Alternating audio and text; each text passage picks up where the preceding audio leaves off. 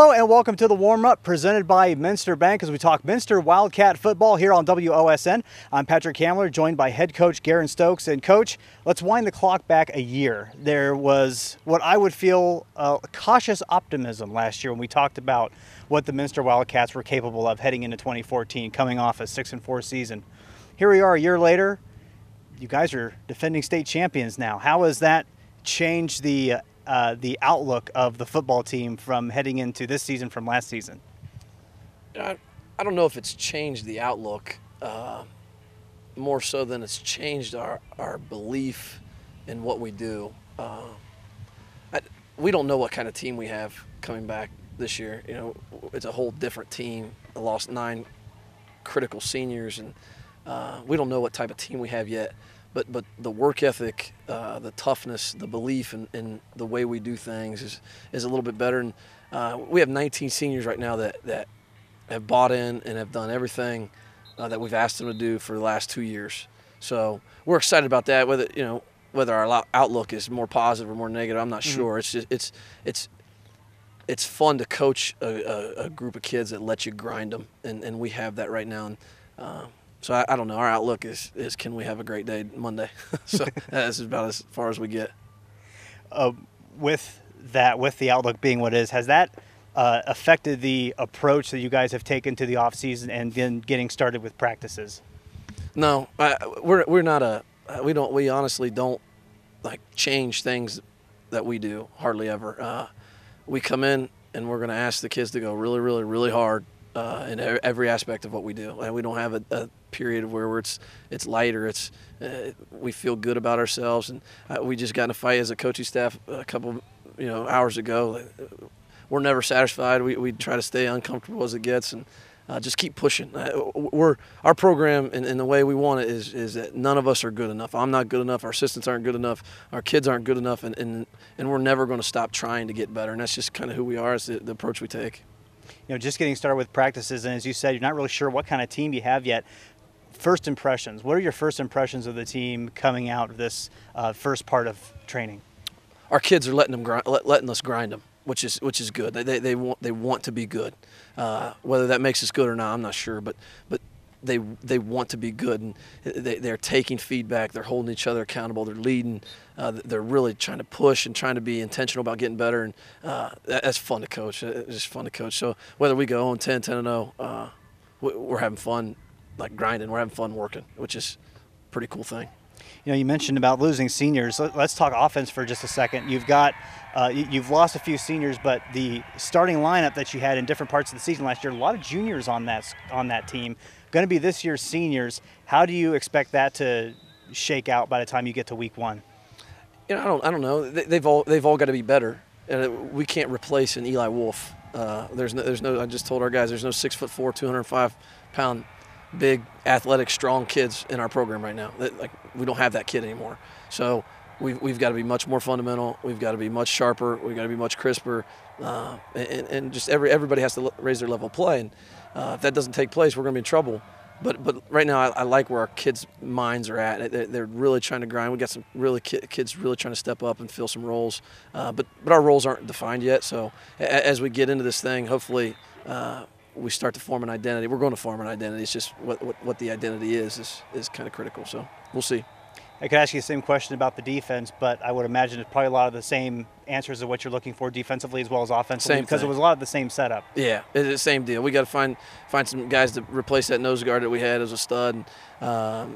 16, we don't have him anymore. And I don't know. We'll see. The identity hopefully will morph into something that we'll find through scrimmages and through two-a-days. And I just like our group as far as where their mindset is and their approach. They're approaching it like a business football team that wants to grind and wants to work and wants to be coached really hard. And when you get that, you don't know. We could be okay, we could be average, we could be really good. You don't know. But I just like our approach right now. We're going to have ups and downs and bad practices and good practices, but our kids want to be good, which is huge. Heading out of last season, as you were moving forward to this season, were there anything that you were looking for that was maybe glaring as far as what improvements you wanted to make, just team in general, not necessarily offense or defense, but just anything that you stuck out that you wanted to work on for next year?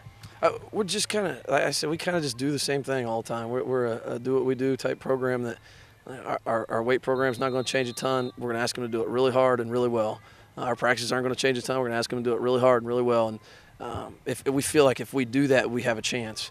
So we didn't change our approach. We haven't made any new cliches. We haven't done anything. Like we don't do that. It's just show up and we'll go to work. And if you do that, you give yourself a chance. If you don't, you have no chance of being successful. So our kids are doing that. Our seniors are leading them, doing a great job. And nothing's changing. Nothing's changing. We're just kind of just going to go to work and see where it ends up. So how have your players responded to that? Because you've had the same approach. You haven't really changed anything in spite of the success you had last season. How have the kids responded so far? Honestly, we go at 6 a.m. in the mornings all winter and all spring and all summer. And last year we had 100% attendance guys. And this year I think we have over 15 or 20, where it's like they have never called in sick. They've never missed. They've never had scheduled a doctor's appointment. To me, that's a big thing for us. And we've got always got to be better and more physical and tougher up front, day in and day out. That's just an issue that we're always going to have here. But our kids are really trying. Like they're trying to fix their issues. They're being intentional about what they're doing. I don't know where that's going to get us and what our record's going to be, but it's fun. They're letting us grind them, which is cool. As you get further into practice, you'll start looking more at the schedule and getting ready for week 1 of the football season.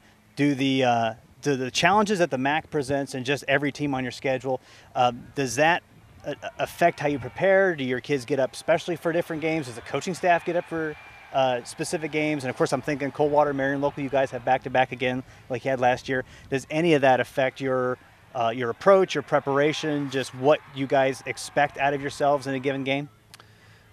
To me, if you're doing that, you're probably not a very good program. Okay. Or you're not a very mature football team where you have to get up differently for different games. To me, our approach is like Minster needs to be at their best Monday at 6 a.m. Minster needs to be at their best during the offensive practice. Minster needs to be at their best during the defensive practice. We don't care about Marion Local or Coldwater or anybody on our schedule. We know those teams are good, so it creates a sense of urgency, obviously, but we feel like we have no control over who we're playing. You know, whether they're good, whether they're bad, whether they're really good, whether they're really bad.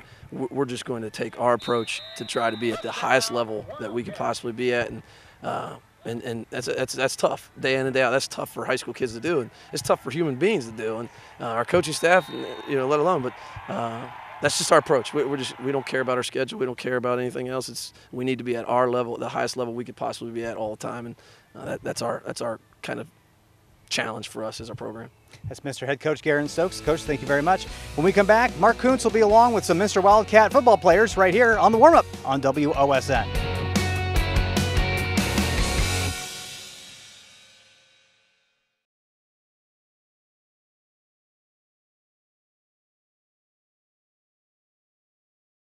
Well, welcome back to the warm-up presented by Minster State Bank. I'm Mark Kuntz, joined now by 3 of the Minster Wildcat seniors. We've got Josh Nixon, Ryan Brown, and Jason Schultz. And Josh, the senior quarterback, I suppose last year had to be a dream come true the way that season played out. But as Coach was talking to you guys earlier, 2014 is the past. This is now 2015.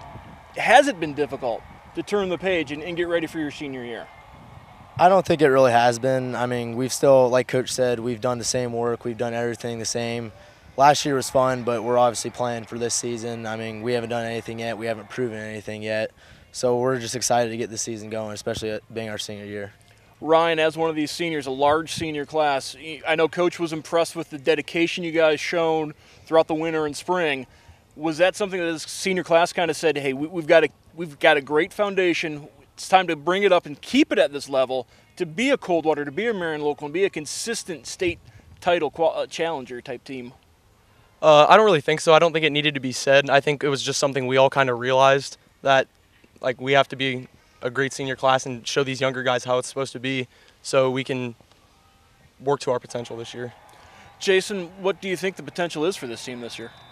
The potential for this year, it's really not set. I mean, it all depends on how hard each one of our players works, and if we keep up the pace, I'd say we have potential. But one game at a time. We'll work one game at a time, focus on the small steps. Like Coach says, play for 6 seconds and 6 seconds at a time. First group of 6 seconds will be against Fort Loramie. Big rivalry game. Jason, how much do you look forward to taking on Fort Loramie in week 1? I look forward to playing Fort Loramie.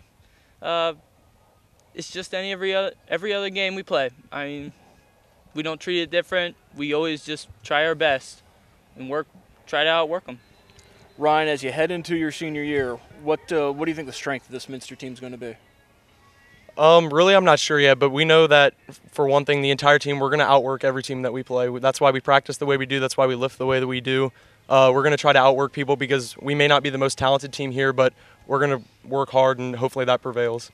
Finally, Josh, you're the quarterback of this team. You had some massive linemen protecting you last year. They've graduated. What is that line looking like for you this year? It's looking solid. We're putting pieces together right now. Ryan's getting in the mix with everybody. Once we find a line, though, that we're going to stick with, I'm sure that everything's going to work together. I mean, those guys are working right now. They're working their tails off. They're going hard, and once they get comfortable and set and where they're at, I'm sure we're going to be fine. All right, we're going to take a break here on the warm-up presented by Minster State Bank. When we come back, more from the Wildcats here on WOSN.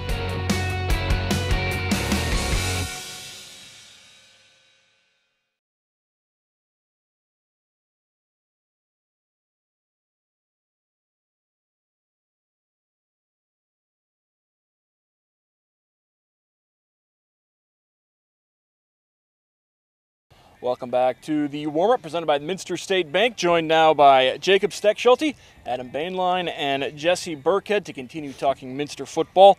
And Jesse, we heard about it earlier from some of the guys. We certainly heard it during practice. Explain what this play for 6 concept you guys are kind of rallying around this year. Well, each practice, we go in with the idea to work hard, and that's just another aspect of it. We have a whole list of things that every single play, every single down we have to do, and that's just one of them. If we play for 6, that's an average length of a football play. We know that a lot of other teams don't, so if we do, it'll give us an edge. Adam, what's some of the other things on the list of things Minster's trying to do each and every play? We're just trying to outwork everyone, defense and offense. That's all. Jacob, you look back at last year, a fantastic run, one of 3 MAC schools to win a state title. How much pride do you take in being that 3rd MAC school to bring home a state title last year? Yeah, obviously Marion Coldwater are 2 great teams, and being that 3rd, stepping up and finally taking an extra step and winning it all was nice and all, but yeah. Now, if I remember correctly, last year after every practice you guys would do 25 push-ups because it was 25 years since you'd won a state title. Yes. Does that mean this year you guys are only doing 1 push-up after practice? We haven't done any. Next year, if we don't win this year, we'll do 1 next year, but this year we've done none. Adam, you look at this year's team. I know it's early. You've only had 1 practice in the books, but you look at this team, what do you feel good about on this team right now? I feel good about the leadership. We have 19 seniors that are doing their best at leading, and I think everyone's all in. Adam, the goals for this year's team, is it a return to Columbus? That'd be nice, but our goals for this year are to outwork everyone and to have fun.